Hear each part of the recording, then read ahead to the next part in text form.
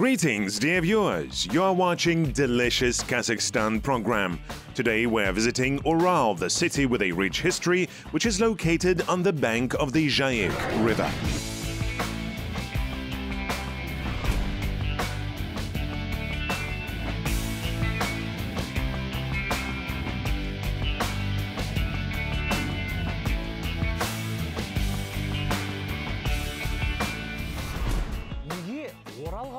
You are probably wondering what we are doing in Ural, and I will answer you.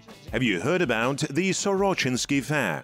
This is a major event in the Ukraine which we will visit today. And the most interesting thing is that for the first time this event was celebrated here in Ural in Kazakhstan. What is coming today? Let's find out together.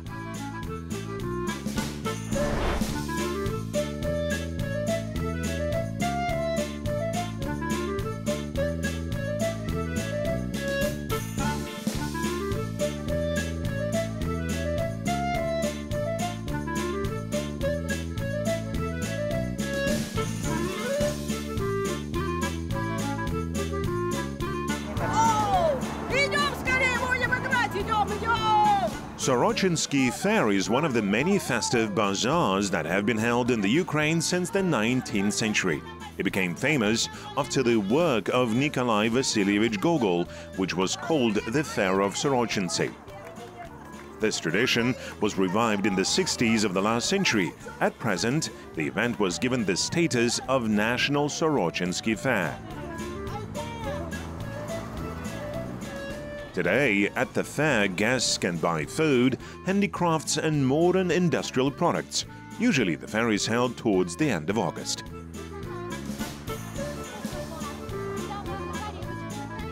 Ласкаво просимо! В Уральск все на праздник приглашаются! И пусть осень не сокрушается! Ведь праздник ярмаркой называется! Всех на Сорочинскую ярмарку приглашаются! Ласкаво просимо! Ассаламу алейкум, Ершат. Украиндықтар негізі осындай. Hello, Yershat. Ukrainians are cheerful people and just as hospitable as the Kazakhs. Guests are greeted at a rich table served with all traditional dishes. For example, we have borscht. Among the Slavs, especially Russians and Ukrainians, there are still disputes over whom this dish belongs to.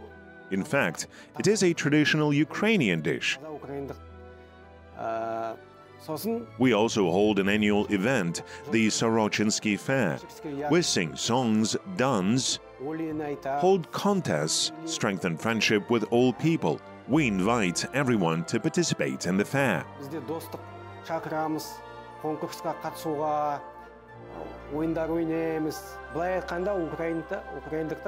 In general, Ukrainians love farming.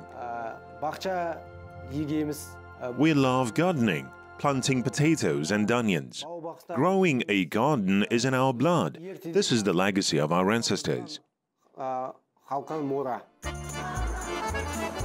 Ukrainians, along with Russians and Belarusians, form the East Slavic group.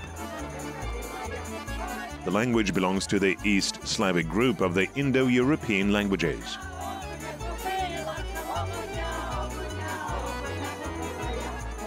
By the way, the Old Slavonic writing founded in the 10th century by Cyril and Methodius originates in the Ukraine.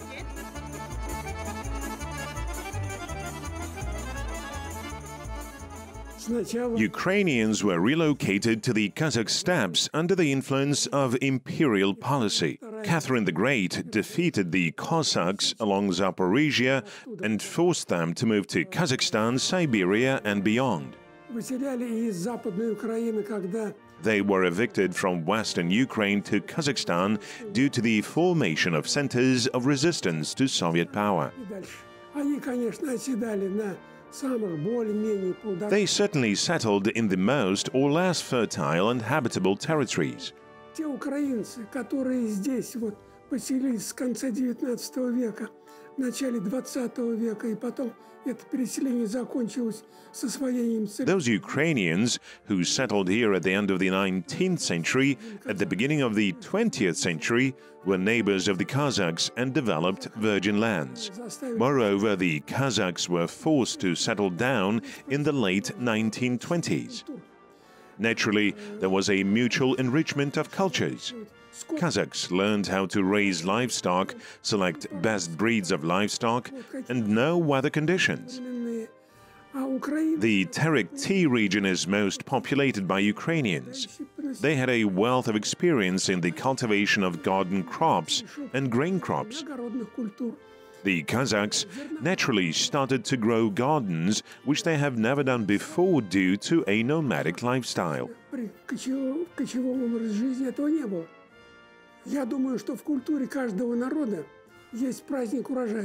I think that in the culture of every nation there is a harvest festival. It is held to mark the end of winter, a long wait for the fruits of labor. At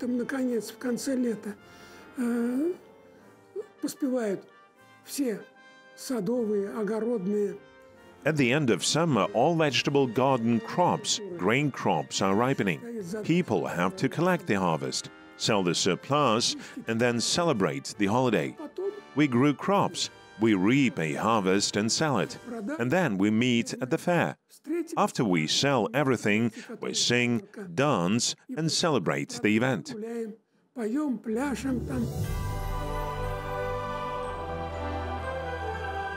Folk crafts of the Ukrainian people are a part of their life.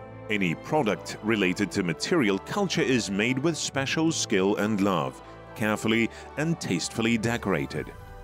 The centuries-long secrets of craftsmanship have been passed down from generation to generation and have not been lost to this day. One of these unusual crafts is the manufacture of amulets.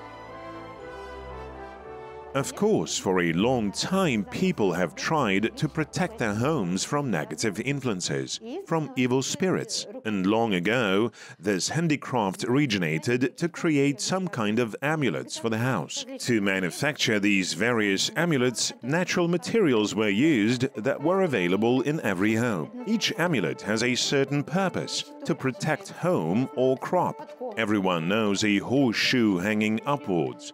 It is said to keep evil out and bring good luck into your home. Many years ago, my mother, Melnikova Nina Mefodievna, started making amulet dolls, using the skill bequeathed to her by Ukrainian ancestors, and she passed down her skills to me. Symbols used in the manufacture of amulets also have their own meaning. For example, a sunflower is our sun, and it is used to symbolize warmth and happiness in the house. Garlic is used to protect from evil spirits.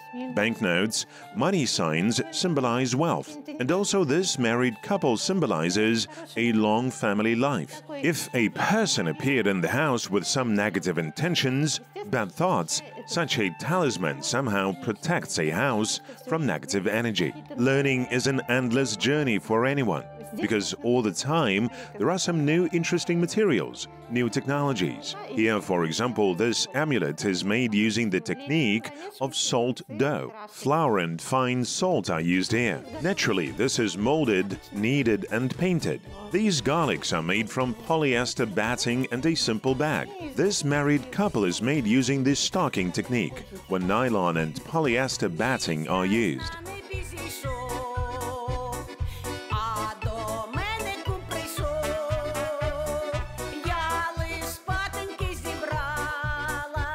The unique features of the Ukrainian culture evolved due to the geographical position and relations with representatives of other ethno-cultural groups. In general, handicrafts that are important for Ukrainian folk culture include embroidery, knitting, and architectural art. Ukrainian embroidery differs depending on the region. In addition, the design, composition, colors, and methods of embroidery have their own history.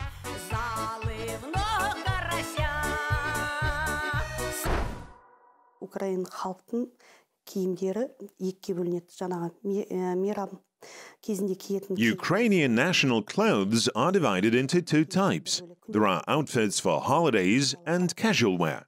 For example, casual outfit usually includes white leg pants, which are called sharovari, or a long dress with a belt and a simple leather headdress. терісінен жасалған бас киім ол кезде деген мереке болғасын. On holidays, it is customary to wear fine clothes. Women wear beautiful jewelry on holidays. They necessarily wear a beautiful apron, wide skirts, and beautiful blouses with hand-embroidered ornaments. Ukrainian women like to wear scarves most of all, such as those with a floral print. Ukrainian men are supposed to wear a white shirt and red sharovari, a bright red belt.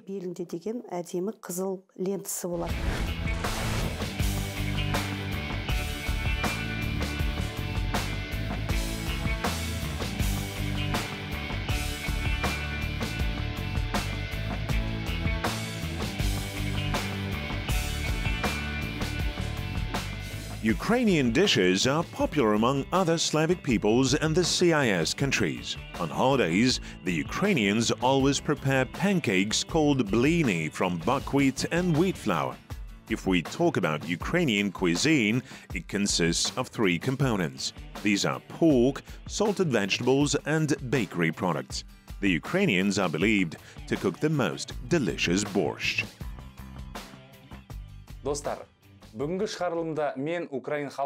Dear friends, today I will learn how to cook the main dish of Ukrainian cuisine, borscht. My teacher is Galina. Hello, how are you? I'm fine. Wonderful. Then, before we start cooking, tell us what the name of this dish, borscht, means. I'm curious.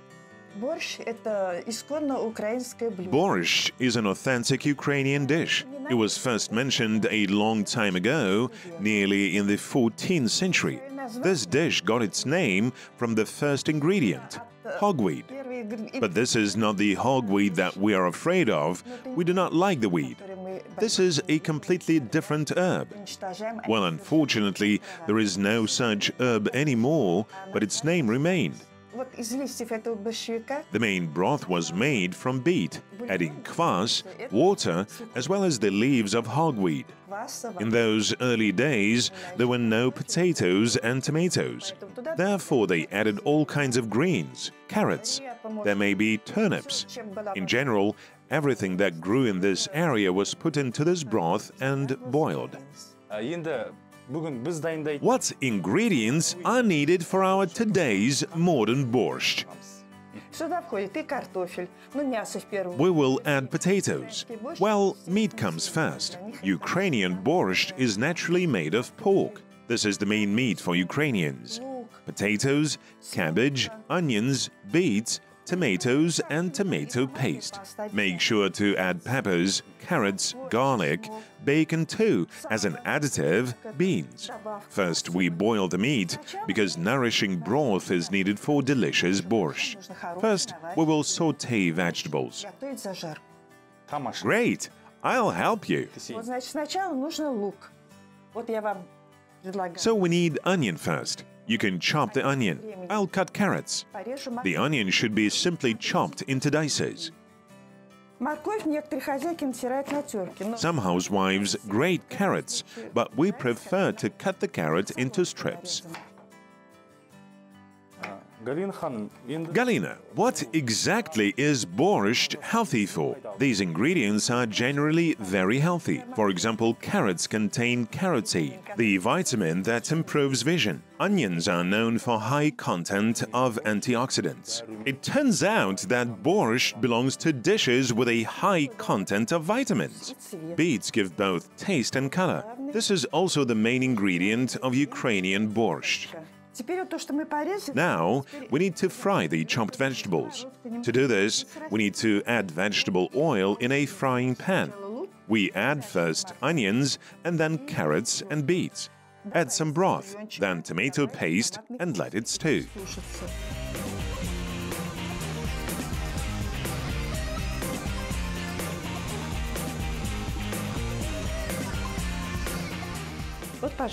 Please cut the potatoes. I will cut the cabbage.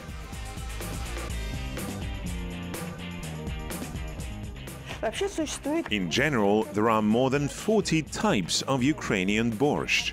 Quite a lot of time has passed since borscht was first mentioned, and it already has completely different recipes. It now includes not only pork, but other ingredients as well. For the first time in our project, I cook pork. Let's see what comes.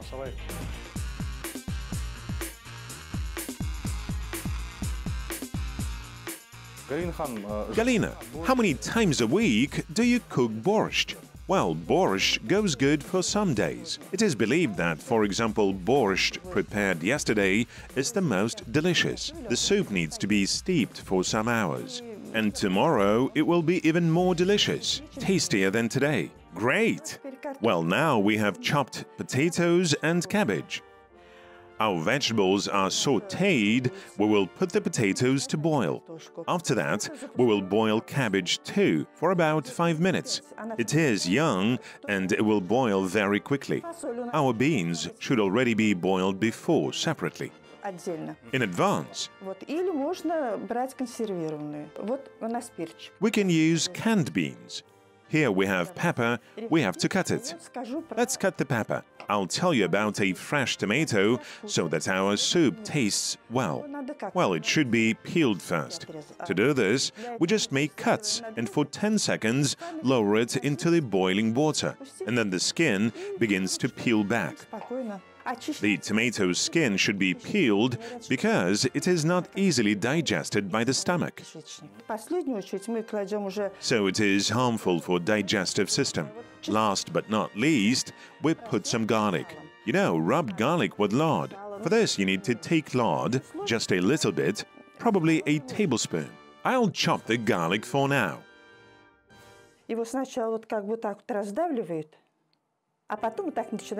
It is first crushed like this, and then you need to grind it all.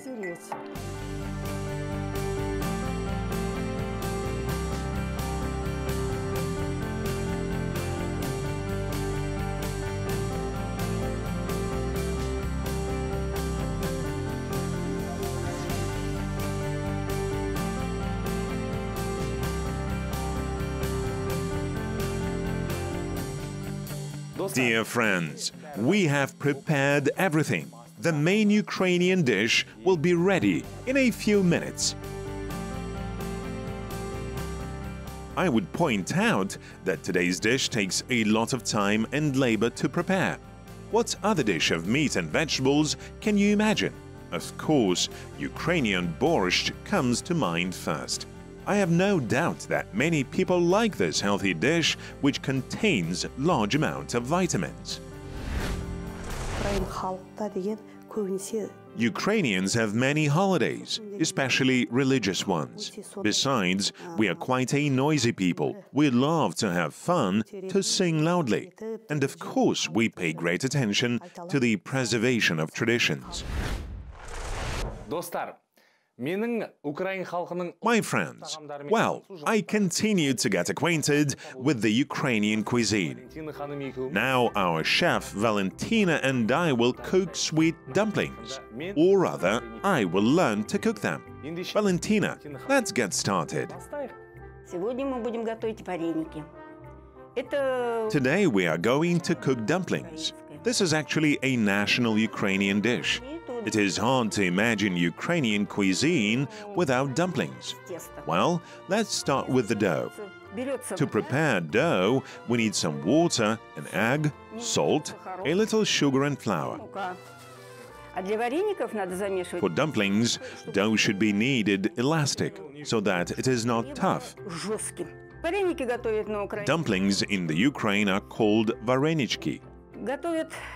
They are cooked with any filling, such as potatoes, cabbage, mushrooms, and even berries.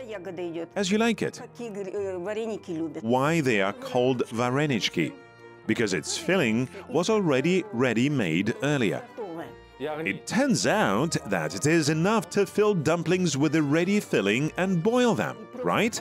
Yes, they are just boiled so that the dough is cooked and the inside is already ready. Yashat. Before I start, I will tell you what dumplings with cherries are made of. Well, in general, here we prepared the dough in advance. We prepare cherries. Well, first we remove cherry pits.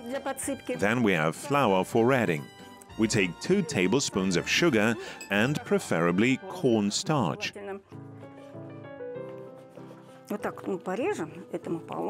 We divide this part and put it aside and cover it, because it helps keeping moisture in your dough. Now sprinkle like this and roll it out into a rope.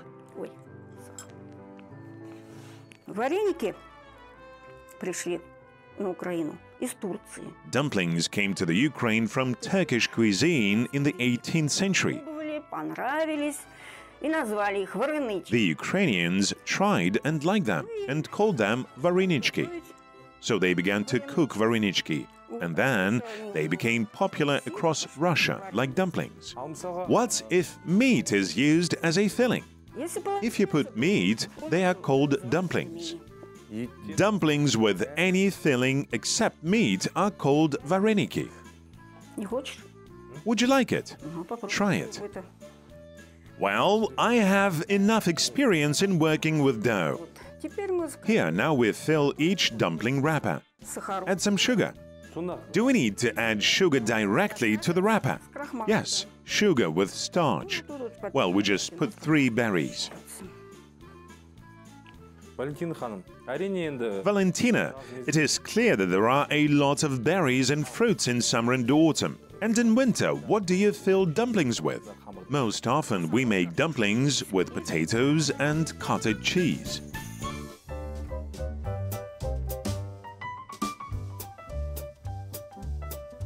Rolling out the dough correctly is also an art. I think it is good to master this technique. This is especially important when preparing dumplings, so that the dough is soft and tasty. And I can't wait to taste our dumplings. Dear friends, this is how Ukrainian richly served table dastarkan looks like. Please help yourself to delicious dumplings.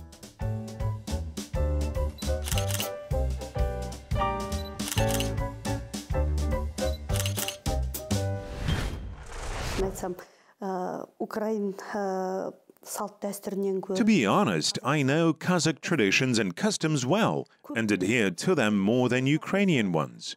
I have 3 children. I have a daughter-in-law and a grandson. Our family is a small country. Since I married a Kazakh, I immediately adhered to his culture. Therefore, Kazakh customs are closer to me.